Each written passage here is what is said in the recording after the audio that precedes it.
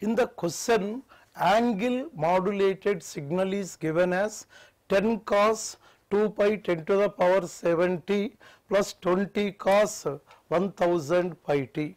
In this equation, what is the modulation index? Beta is equal to 20, and what is the message frequency is equal to 500 Hz.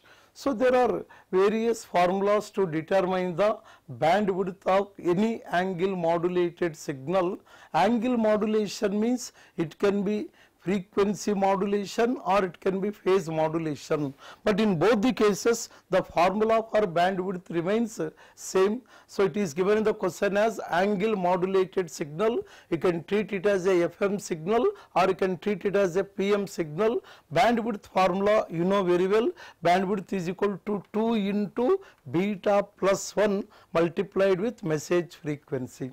In the question, modulation index is given as 20 and the message frequency is 500 Hz. If we substitute the values, the bandwidth answer is 21 kilohertz. So, the answer is 21 kilohertz.